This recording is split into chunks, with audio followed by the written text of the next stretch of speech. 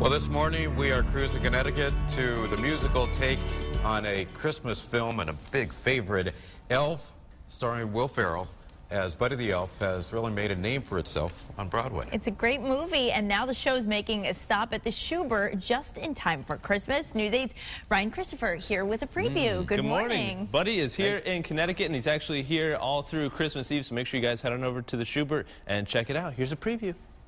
It's the story of Buddy the Elf. It's the story of Buddy the Elf. Oh, I want this like little robot thing. Converses.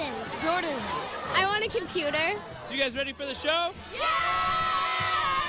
The Westwoods School is here, ready to celebrate with Elf. It's the story of Buddy the Elf. We have it here all week through Saturday, Christmas Eve morning. And I'm delighted to be here with 640 of our students and families. What are you most looking forward to? I'm looking forward to the singing and the set design. Our school is studying Broadway this year. It's a K-6 school. Buddy, buddy, buddy. And our intensive is to study the drama and acting of Broadway. So this was a perfect fit for our community. And what do you guys like best about Buddy? I think he's funny.